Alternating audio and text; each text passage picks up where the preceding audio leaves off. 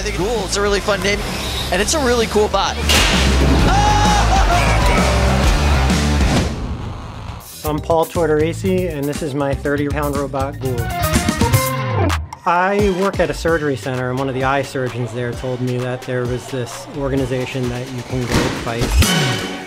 I worked on cars, I know how to do a little fabrication. So how does a robot compare to working on a car? Not too much at this point, but a little bit of metalworking and a little bit of welding helped me out. And I was into RC cars growing up, so these are a lot like RC cars, more so than what people would picture as a robot.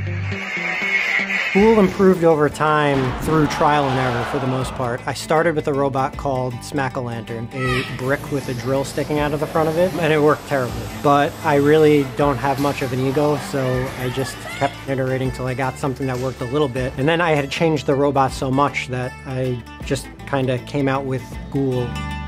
I went with AR500 front armor, and the weapon should be spinning a lot faster. We have Ghoul, highest ranked bot in the weight class right now in Ghoul. Right, we are getting down to it. Fight. Good spin up from both. Oh, the wheel! Ghoul hits hard now. Oh, it does look like it deformed that blade. Paul Tortorici living up to his #1 seed with a bot that could take those hits. Absolutely impressive.